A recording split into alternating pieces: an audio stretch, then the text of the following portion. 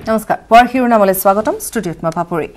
Diphu medical college হাস্পাতালত corona সংক্ৰমণ ডিএমচিএইচৰ আৰু এগৰাকী চিকিৎসক কৰোনাত আক্ৰান্ত হৈছে ডিফু মেডিকেল কলেজ হাস্পাতালৰ আন 4 স্বাস্থ্যকৰ্মী দেহতো ধৰা পৰিছে কোভিড পজিটিভ কৰোনা আক্ৰান্ত চিকিৎসকগৰাকীৰ নাম হৈছে ডক্টৰ হাবেই তেৰং স্বাস্থ্যকৰ্মী 4 জন ক্ৰমে বুলেন ভৰালী প্ৰদীপ কুমাৰ সিং লিসা ৰংপিপি আৰু ইন্দ্ৰনীল পাটৰ দুদিন পূৰ্বে ডক্টৰ লাংছৰ কাঠাৰৰ দেহত ধৰা পৰিছিল কোভিড 19 পজিটিভ আৰু পুনৰ কৈছো যে ডিফু মেডিকেল কলেজ হাস্পাতালত কৰোনাৰ সংক্ৰমণ আৰু ইতিমধ্যে আমি জনাইছো যে ডিফু মেডিকেল কলেজ হাস্পাতাল আৰু এগৰাকী চিকিৎসক কৰোনাত আক্ৰান্ত হৈছে আৰু এগৰাকী চিকিৎসক কৰোনাত আক্ৰান্ত হৈছে আৰু ডিএমচিএইচৰ আন 4 জন স্বাস্থ্যকৰ্মী দেহতো ধৰা পৰিছে কোভিড পজিটিভ কোভিড 19 পজিটিভ ধৰা পৰিছে কৰোনা আক্ৰান্ত চিকিৎসকগৰাকীৰ নাম হৈছে ডক্টৰ হাবেই তেৰং স্বাস্থ্যকৰ্মী 4 জন ক্ৰমে বুলেন ভৰালী প্ৰদীপ কুমাৰ সিং লিসা ৰংপিপি আৰু ইন্দ্ৰনীল পাটৰ দুদিন পূৰ্বে ডক্টৰ লাংছৰ কাঠাৰৰ দেহত ধৰা পৰিছিল কোভিড 19 তাৰ পাছতে যেহেতু swab test কৰা হৈছিল আৰু পৰৱৰ্তী সময়ত ইতিমধ্যে জানিব পৰা অনুসৰি ডিফু মেডিকেল কলেজ হাস্পাতালত কৰোনাৰ সংক্ৰমণ ৰূপ ধাৰণ কৰিছে ডিফু মেডিকেল কলেজ হাস্পাতালৰ আৰু এগৰাকী চিকিৎসক লগতে 4 গৰাকীকৈ স্বাস্থ্যকৰ্মী কোভিড 19 পজিটিভ পোৱা গৈছে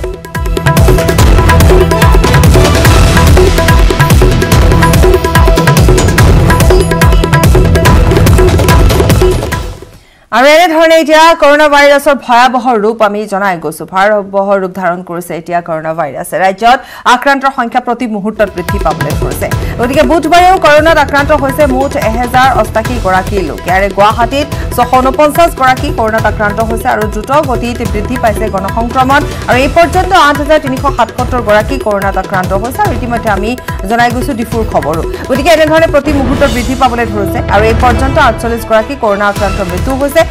আনহাতে সুস্থ হৈ বা আৰোগ্য হৈও 12880 গৰাকী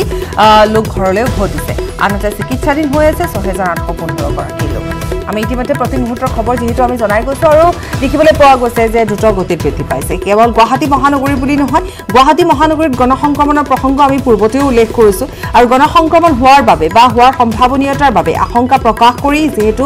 লকডাউন দিয়া হৈছিল বা লকডাউন সম্প্ৰসাৰিত কৰা হৈছে সমান্তৰালভাৱে আমি যোৰহাটৰ খবৰ জনাই গৈছো যোৰহাটতো কালিৰ দিনটোত 77 গৰাকী লোক কোভিড পজিটিভ পোৱা গৈছে গতিকে তাৰ বাবেও যোৰহাটত এতিয়া অনিৰ্দিষ্টকালীনভাৱে লকডাউন দিয়া হৈছে যিসমূহ অত্যাৱশ্যকীয় সামগ্ৰী তাৰ শিথিলতা ইতিমধ্যে প্ৰদান কৰা হৈছে ঠিক যেনে ধৰণে গুৱাহাটীত কৰা হৈছে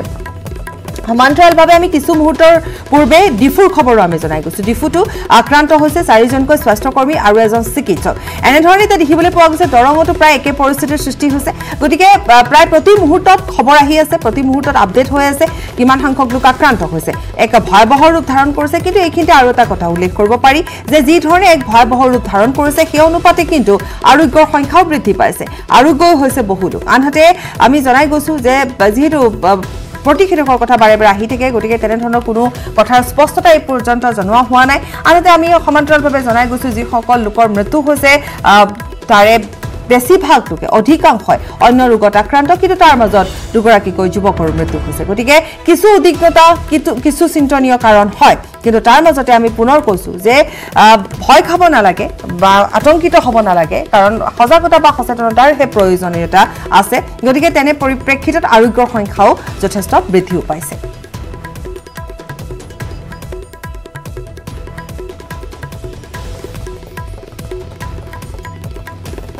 আমি যেহেতু সমান্তৰালভাৱে আমি জনাই গৈছো যে সম্পূৰ্ণ ৰূপে আমি প্ৰতি মুহূৰ্তৰ আপডেট আমি জনাই গৈছো কিমান বৃদ্ধি পাইছে গতিকে তেনে ক্ষেত্ৰত দেখিবলৈ পোৱা গৈছে ঠাই ঠাই এতিয়া বিভিন্ন ধৰণে প্ৰশাসনে ব্যৱস্থা গ্ৰহণ কৰিছে লকডাউনৰ ব্যৱস্থা গ্ৰহণ কৰা হৈছে পুনৰ এবাৰ প্ৰশাসনে লকডাউনৰ ব্যৱস্থা ঠাই ঠাই বিভিন্ন ধৰণে গ্ৰহণ কৰিছে তাৰ মাজত যেহেতু আমি পুনৰ কৈছো যে ৰাইজৰ সুবিধাৰ বাবে অত্যাৱশ্যকীয় সামগ্ৰী ক্ৰয় বা বিক্ৰয়ৰ বাবে ইতিমধ্যে কিছু শিথিলতাৰ ব্যৱস্থাও কৰি দিয়া হৈছে যেহেতু গুৱাহাটীত এইবেলি লকডাউনত দেখিবলৈ পোৱা গৈছে যে এই সপ্তাহটো লকডাউনত যথেষ্টখিনি শিথিলতা আছে মাছ মাংসৰ শিথিলতা আছে মাছ মাংস ঘৰে ঘৰে দিয়া হ'ব ঠিক তেনে ধৰণে ফলমূলৰ দোকানসমূহ দেখিবলৈ পোৱা গৈছে যে কিছু পৰিমাণে খুলি দিয়া হৈছে কিছু পৰিমাণে ঘৰে ঘৰে দিয়া হ'ব সমান্তৰালভাৱে আমি জনাই গৈছো যে বেকাৰী খুলি দিয়া হৈছে আনহাতে ফাৰ্মাসী খোলাই থাকে বা গেলামালৰ দোকান খুলি দিয়া হৈছে যি গেলামালৰ দোকান আছুতীয়াকৈ আছে গতিকে তেনে ধৰণৰ কিছু শিথিলতা আছে তাৰ মাজত সকলোতকৈ সমস্যাৰ সৃষ্টি হৈছে ক্ষুদ্ৰ ব্যৱসায়ীসকলৰ গতিকে তেনে পৰিপ্ৰেক্ষিতত কেনে ধৰণৰ ব্যৱস্থা গ্ৰহণ কৰা হ'ব তাৰ বাবেও ইতিমধ্যে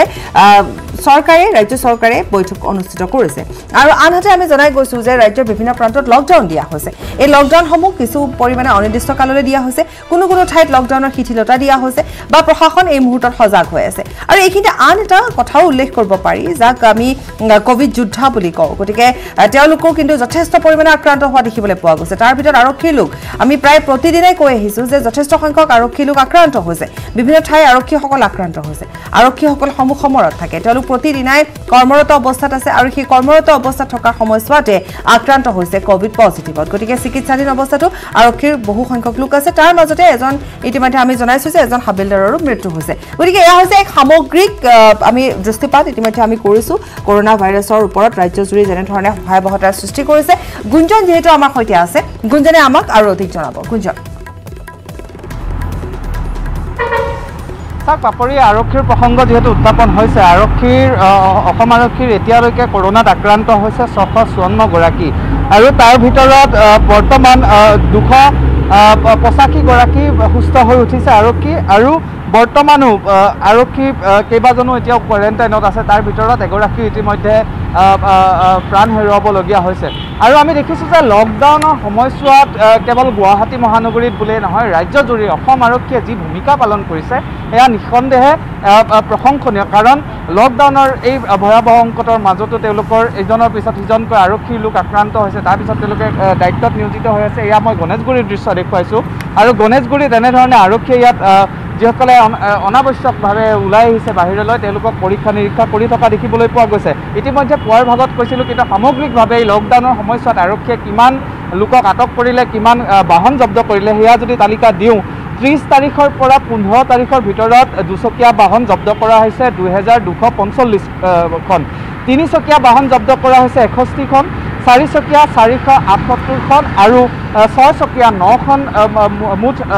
আৰক্ষীয়ে বাহন জব্দ কৰিছে তাৰ ভিতৰত 2803 গৰাকীক ইতিমধ্যে আটক কৰিছে গতিকে এই ক্ষেত্ৰত আমি বাৰে বাৰে কৈ আছোঁ যে পূৰ্বৰ তুলনাত লকডাউন একাংশই মানিছে নেকি বা কেনেধৰণৰ পৰিৱৰ্তন আহিছে মই যদি আৰক্ষীৰ পৰা এই সম্পৰ্কে যদি জানিবলৈ বিচাৰোঁ এই লকডাউনৰ সময়ছোৱাত পূৰ্বৰ তুলনাত এই অনাৱশ্যকভাৱে বাহিৰত মানুহ যিসকল ওলাই আহিছে তেনে সংখ্যা কম হোৱা পৰিলক্ষিত হৈছেনে একে হাৰত আগতকৈতো বহুত কমিছে হ'লেও কিছু লোক এতিয়াও আছে যিসকলে অনাহতে এনে ৰাস্তালৈ ওলাই আহিছে আৰু তেখেতসকলৰ আমি গাড়ী মটৰবিলাক জব্দ কৰিছোঁ থানালৈ লৈ যোৱা হৈছে কেতিয়া এইবোৰ ঘূৰাই কেতিয়া দিয়া হয় পৰ্যায়ক্ৰমে দি থকাও হৈছে কিছুমানৰ এগেইনষ্টত কেছো লোৱা হৈছে আৰু তাৰ ভিতৰত আমি দেখিছোঁ যে আৰক্ষী লোকো আক্ৰান্ত হৈ আছে আমি সম্পৰ্কত আৰক্ষীৰ সৈতে কথাও পাতি আছোঁ এতিয়া আপোনালোকৰ মেন পাৱাৰৰ ক্ষেত্ৰত কিবা অসুবিধা হৈছে নেকি তেনেকুৱাতো নিশ্চয়কৈ হ'ব যিবিলাক থানাৰ পৰা বা যিসকল ট্ৰাফিক ব্ৰাঞ্চৰ পৰা মানুহ এনেকুৱা হৈছে তেখেতসকল কোৱাৰেণ্টাইনত আছে যিখিনি ফিলিং কৰিবলৈ ডিউটিৰ মানে যিটো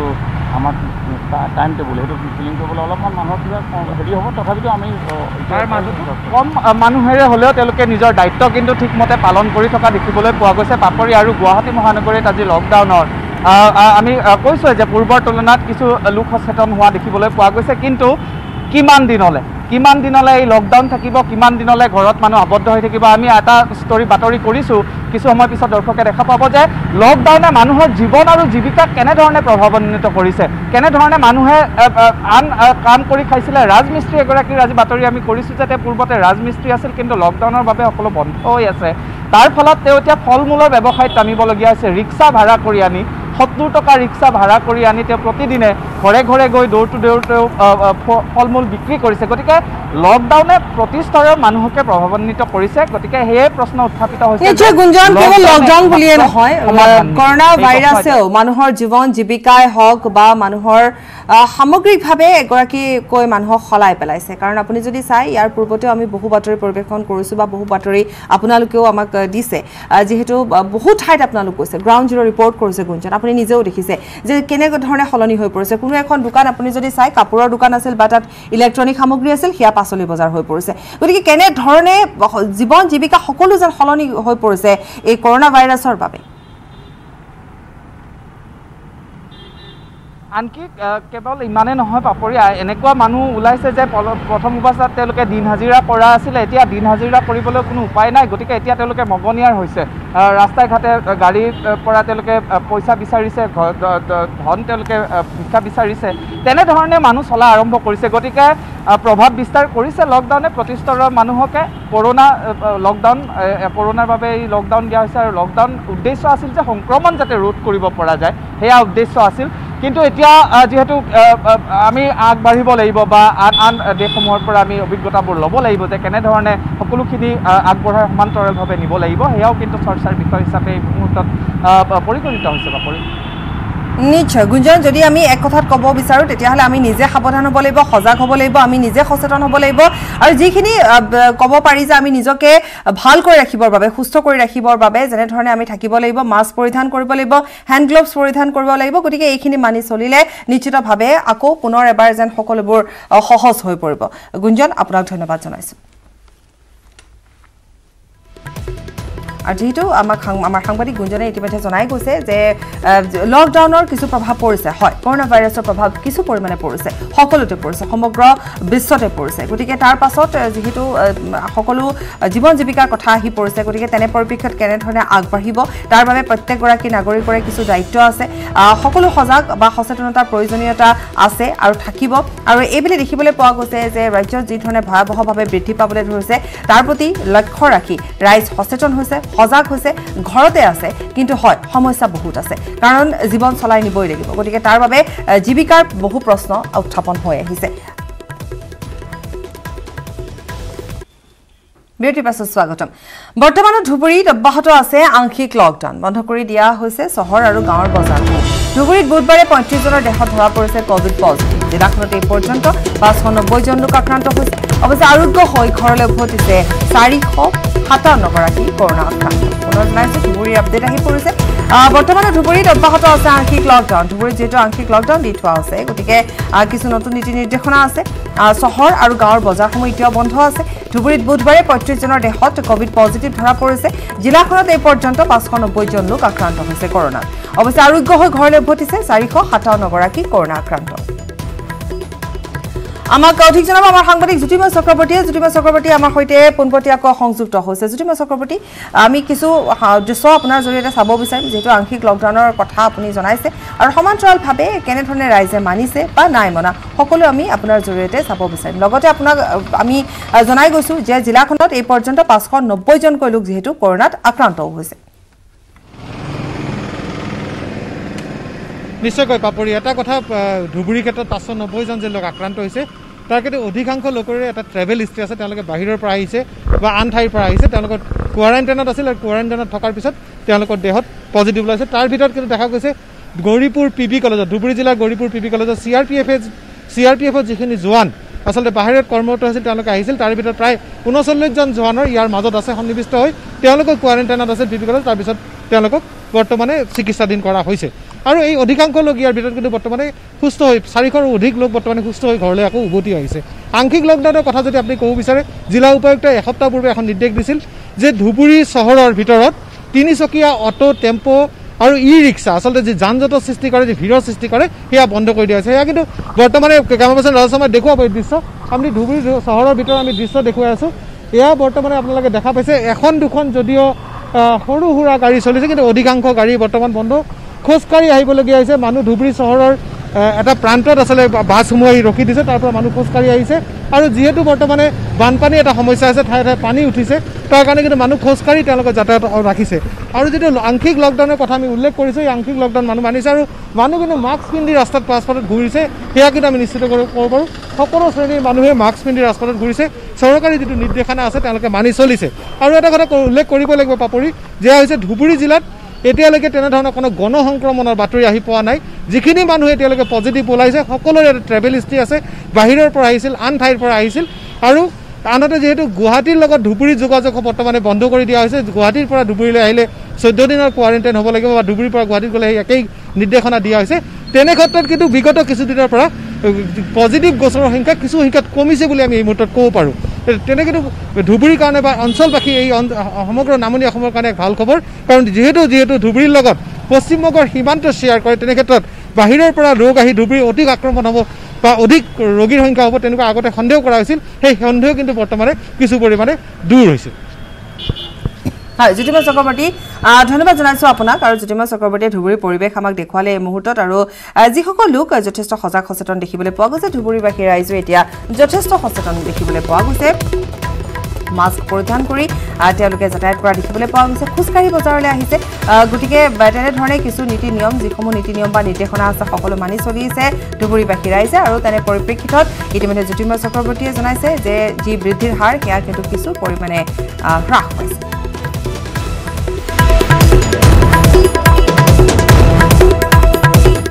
কৰোনাৰ গণসংক্ৰমণৰ ভয়াবহতাৰ পিছতো কিন্তু মহানগৰীত একাংশ ভংগ কৰিছে কোভিড-19ৰ প্ৰটকল লকডাউনৰ নিয়ম ভংগ কৰি লখৰাৰ ৰাষ্ট্ৰীয় ঘাইপথত বহিল শাক-পাচলিৰ বজাৰ মহানগৰীৰ ভিন্ন প্ৰান্তৰ পৰা গ্ৰাহক আহি সকলোৱে ভিৰ কৰিছে অবৈধ বজাৰখনত গ্ৰাহক আৰু বিক্ৰেতাৰ মাজত কোনো ধৰণৰ সামাজিক দূৰত্ব নাই মাস্ক পৰিধান কৰা নাই বা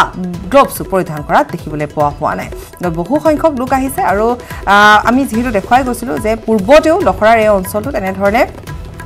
হেতাও পৰা লাগে শাক-পাচলি বজাৰ হেতাও পৰা লাগে অবৈধভাৱে পুৱাৰ ভাগতে পাচলি ইয়াত বিক্ৰী কৰিবলৈ আহে অনুমতিবিহীনভাৱে ইয়াত পাচলি বিক্ৰী কৰিবলৈ আহে তাৰ পাছতে ৰাইজৰ হেতাও পৰা লাগে লখৰা ঘাইপথত পূৰ্বতেও আমি এই সমুদ্ৰ দৃশ্য দেখুৱাই গৈছো কিন্তু তাৰ পাছতো এতিয়াও এনে ধৰণে চলি আছে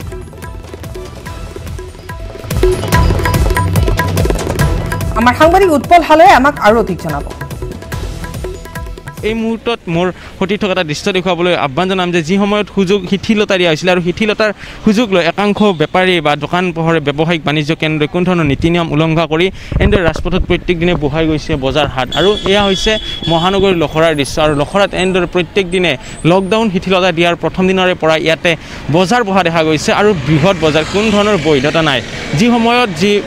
সচিবগৰাকীয়ে উল্লেখ কৰিছিলে যে মুখত মাস্ক থাকিব লাগিব হাতত হেণ্ড গ্লভছ থাকিব লাগিব বা ক্ৰেতা বিক্ৰেতা দুয়োপক্ষৰ হাততে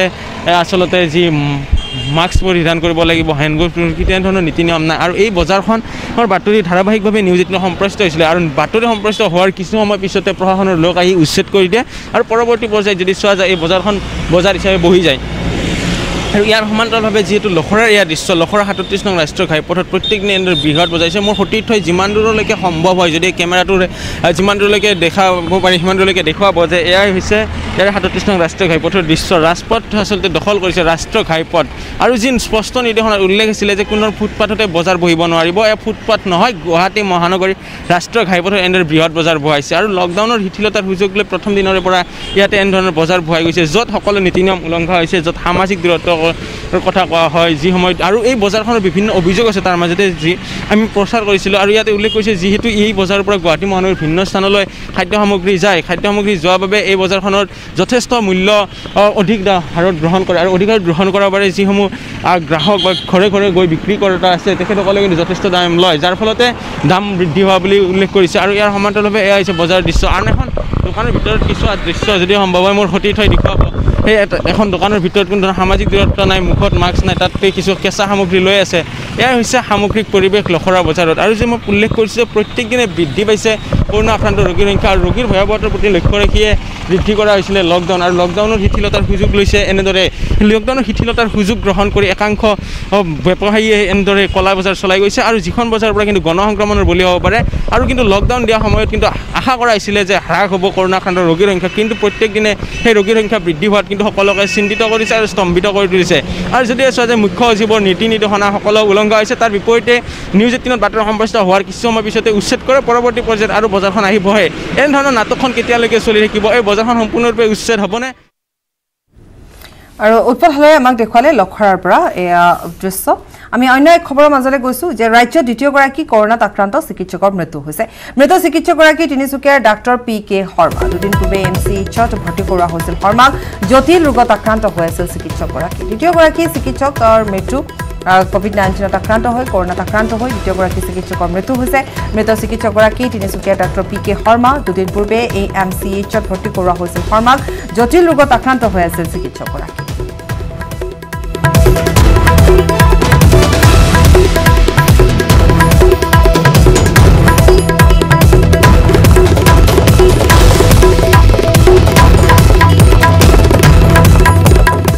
আৰু ইতিমধ্যে আমি জনাই গৈছো যে যোৰহাটতো অনিৰ্দিষ্ট কাললৈ লকডাউন বৃদ্ধি কৰা হৈছে আজি পুৱা 7 বজাৰ পৰা সমগ্ৰ যোৰহাটত লকডাউন আৰম্ভ কৰা হৈছে পাইকাৰী আৰু খুচুৰা গেলামাল দোকান খোলাৰ অনুমতি দিয়া হৈছে পুৱা 7 বজাৰ পৰা দুপৰীয়া 12 বজালৈকে খুলিব পাৰিব পাইকাৰী গেলামালৰ দোকান দুপৰীয়া 12 বজাৰ পৰা সন্ধিয়া 6 বজালৈকে খুচুৰা গেলামালৰ দোকানসমূহ খোলাৰ অনুমতি দিয়া হৈছে শাক-পাচলি ফল-মূলৰ হোম ডেলিভাৰী ব্যৱস্থা কৰা হৈছে ঘৰে ঘৰে বিক্ৰী কৰিব পাৰিব মাছ মাংস পানী আৰু পৰৱৰ্তী জাননী জাৰি নকৰালৈকে যোৰহাটত সম্পূৰ্ণ লকডাউন দিয়া হৈছে যোৰহাটত যেহেতু অনিৰ্দিষ্ট কাললৈকে লকডাউন দিয়া হৈছে গতিকে পুৱাৰ ভাগৰ দৃশ্য আমি দেখুৱাই গৈছিলো যে এই সময়ছোৱাত যথেষ্ট সংখ্যক লোক বাহিৰলৈ আহিছে আমাক অধিক জনাব আমাৰ সাংবাদিক গৌতম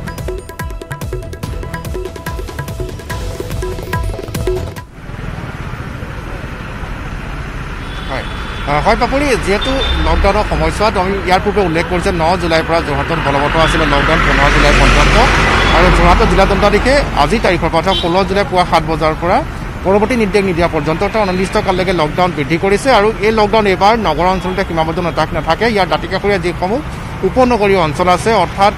চিনামৰা ৰৰিয়া কেন্দুগুৰি ইত্যাদি অঞ্চললৈকে লকডাউন সম্প্ৰসাৰিত কৰা হৈছে অৰ্থাৎ এই সময়ছোৱাত অনিৰ্দিষ্ট কাললৈকে যোৰহাটৰ নগৰ তথা দাঁতিকাষৰীয়া অঞ্চলসমূহত এই লকডাউন বলবৎ থাকিব কিন্তু তাৰ মাজতে যিসমূহ গেলামালৰ পাইকাৰী বিক্ৰী প্ৰতিষ্ঠান খোলাৰ অনুমতি দিয়া হৈছে তাৰ পিছৰ পৰিস্থিতি আমি দেখুৱাইছোঁ এয়া যোৰহাট নগৰৰ মাজমজিয়াৰ যি মাৰোৱাৰীপট্টি অঞ্চল এটি ৰোডৰ তাত আমি দেখুৱাইছোঁ এই দৃশ্য পুৱা 7 বজাৰ পৰা দুপৰীয়া 12 বজালৈকে এইসমূহ ব্যৱসায় প্ৰতিষ্ঠান খোলাৰ অনুমতি দিয়া হৈছে আৰু বহু সংখ্যক লোকে আহি ভিৰ কৰিছেহি কিয়নো যোৰহাট নগৰ এই অঞ্চলসমূহৰ পৰা লকডাউন অব্যাহত থাকিব বা লকডাউন অব্যাহত নথকা অঞ্চলসমূহৰ যিসমূহ খুচুৰা বিক্ৰী প্ৰতিষ্ঠান সেইসমূহৰ পৰা বহু সংখ্যক লোক আহিছে সামগ্ৰী ক্ৰয় কৰিবৰ বাবে আৰু তাৰ বাবে ইয়াতে ব্যাপক ভিৰ হোৱা পৰিলক্ষিত হৈছে পুৱা 7 বজাৰ পৰা ইয়াৰ পূৰ্বৰ বুলেটিনত আমি সেই দৃশ্য দেখুৱাইছিলোঁ আৰু ইয়াতে যিসমূহ লোক আহে পাপৰি আমি দেখুৱাইছোঁ যে সামগ্ৰী সৰবৰাহ কৰা লোকসকল যিসকলে এই সামগ্ৰীসমূহ কঢ়িয়াই গুদামৰ পৰা মালখিনি উঠাই ঠিক সেইদৰে ঠেলাৱালাসকল তেওঁলোকে হয়তো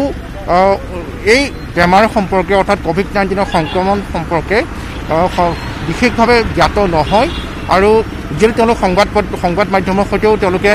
জড়িত নাথাকে বা তেওঁলোকে নপঢ়ে গতিকে ইয়াৰ ভয়াৱহতাৰ কথা হয়তো উপলব্ধি তেওঁলোকে সেইভাৱে কৰিব নোৱাৰে আৰু তাৰ বাবে এই অঞ্চলসমূহত এনে পৰিস্থিতি আমি দেখিবলৈ পাওঁ ইয়াৰ কাষতে যে নিউভিল ৰোডৰ শাক পাচলি বজাৰ আছিলে তাৰ বাতৰিও ইয়াৰ পূৰ্বে বহুবাৰ সম্প্ৰচাৰিত কৰা হৈছিলে আৰু দেখিবলৈ পোৱা গৈছে যে পৰৱৰ্তী সময়ত নিউভিল ৰোডৰ পৰা বহু সংখ্যক লোকৰ শৰীৰত COVID-19 সংক্ৰমণ পোৱা গৈছে এটি ৰোডৰ মাৰোৱাৰীপট্টি অঞ্চলৰ পৰা বহুত লোকৰ শৰীৰত COVID-19 সংক্ৰমণ পোৱা গৈছে আৰু ইয়াত যিসকল লোক আৰক্ষীৰ বিষয়া ইয়াত কৰ্তব্য সমাপন কৰিবৰ বাবে আহে তেওঁলোকৰ শৰীৰতো COVID-19 সংক্ৰমণ পোৱা গৈছে 4-5 গৰাকী আৰক্ষী যোৰহাটৰ যান বাহন শাখা আৰক্ষী তেওঁলোকে এই অঞ্চলতে ডিউটিত আছিলে তেওঁলোক ইতিমধ্যে সংক্ৰমিত হৈছে COVID-19ত কিন্তু তাৰ পিছতো আমি দেখুৱাইছোঁ যে এয়া হৈছে দৃশ্য যোৰহাট নগৰৰ মাজমজিয়াৰ আৰু আমি দেখুৱাইছোঁ যে এনেধৰণে ধন্যবাদ গৌতমে দেখুৱালে যোৰহাটৰ পৰা এই দৃশ্যসমূহ আৰু এই মুহূৰ্তলৈকে তাত এনেধৰণে ভিৰ কৰি আছে বহু সংখ্যক লোকে বাৰিষা অহাৰ লগে লগে বিলাৰ বিপত্তি নোহোৱা হয় নৈপৰীয়া ৰাইজৰ কিয়নো ফেনে ফুটুকাৰে উফন্দি কালৰূপ ধাৰণ কৰে মহাবাহু ব্ৰহ্মপুত্ৰই বানে বাটপথ বুঢ়াই পেলোৱাৰ পিছত বানাক্ৰান্তৰ একমাত্ৰ যাতায়াতৰ ব্যৱস্থা হৈ পৰে এখন নাও আপোন ঘৰখন এৰি শিবিৰত আশ্ৰয় ল'বৰ বাবেও প্ৰয়োজন এই নাওখনৰ প্ৰতি বছৰে বানৰ কবলৰ পৰা নৈপৰীয়া জনসাধাৰণৰ এক অবিচ্ছেদ্য অংগ হৈ পৰে এই নাওখন বানৰ পৰা সা সম্পত্তি ৰক্ষা কৰিবলৈ জাগিৰোডত কেইবাগৰাকী ব্যক্তিয়ে মিলি তৈয়াৰ কৰিছে এখন নাও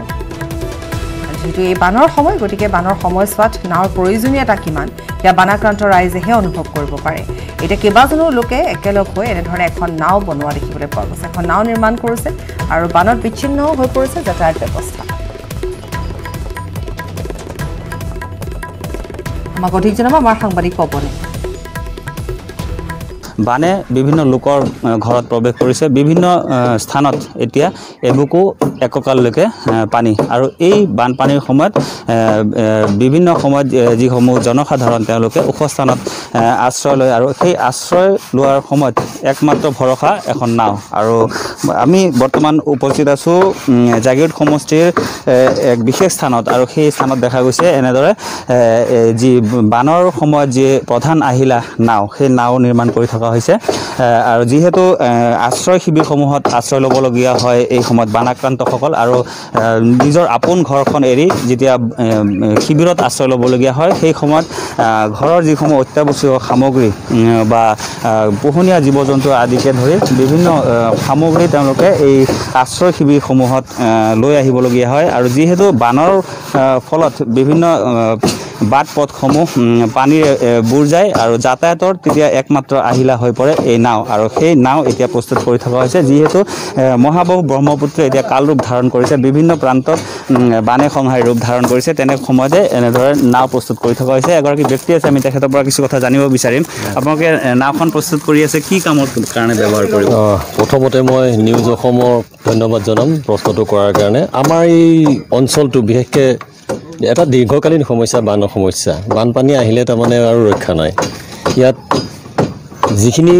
এনেকুৱা দ ঠাই আপোনাৰ এনেকুৱা মানুহ কিছুমান তাত পৰি থাকে উদ্ধাৰ কৰিবলৈ কোনো আমাৰ চৰকাৰী সাহায্যটো পটকৈ পোৱা নাযায় ইয়াত তেওঁলোক আহিবও নোৱাৰে উদ্ধাৰ কাৰ্য ইয়াত তেনেকৈ নকৰে গতিকে আমি নিজাববীয়াকৈ চেষ্টাটো অব্যাহত ৰাখিবলগীয়া হয় কিন্তু নাও এখন নহ'লে তাৰমানে আমাৰ সমূলি বিপদ হৈ পৰে আৰু সেইকাৰণে নাও বৰ্তমান আমাৰ তেনেকৈ নাই বহুত কমি গৈছে আৰু এই আপোনালোকে এইফালে হয়তো হেৰি কৰিলে দেখিব পশুধন বোলো গোটেই গৰু গাই আমাৰ ৰাস্তাত আছে ঘাঁহ কাটিবৰ কাৰণে নাও এখন নহ'লে কোনো উপায় নাই আনকি এই ঠাইত কলগছ ৰুলেও তেনেকৈ নহয় তেনে অৱস্থাত নাওখন প্ৰয়োজনীয় উপায় অন্তৰ হৈ পেলাই আমি এই নাওখন তাৰমানে তাৎক্ষণিকভাৱে বনাবলৈ বাধ্য হৈছোঁ আৰু বনাই আছোঁ আপোনাৰ খুব সাধাৰণভাৱে বনালে 20-22 হাজাৰ আৰু অলপ ডাঙৰকৈ বনালে হ'লে আপোনাৰ 35-40 হাজাৰ টকাৰ ভিতৰত হৈ যায় আৰু এখন নাও প্ৰস্তুত কৰি সাজু কৰি উলিয়াবলৈ ব্যৱহাৰ উপযোগী কৰিবলৈ কিমান দিন সময় লাগে যথেষ্ট সময় লাগে এই নাওখন আপোনালোকে দেখি আছে নিশ্চয় এই নাওখন বৰ্তমান কেঁচা অৱস্থাত আছে এইটো তৈয়াৰ কৰোঁতে প্ৰায় 15 দিনমান লাগে শুকাওঁতে আৰু 10 দিনমান লাগে তাৰপিছত তেল দি পেলাই শুকুৱাই ল'ব লাগে তাৰপিছতহে ব্যৱহাৰৰ উপযোগী হৈ পৰে মাত্ৰ যাতায়াতৰ ব্যৱস্থা এখন নাও আৰু সেই সমগ্ৰ অঞ্চলৰ লোকে ব্যৱহাৰ কৰিব পৰাকৈ এখন নাও প্ৰস্তুত কৰিছে এইদৰে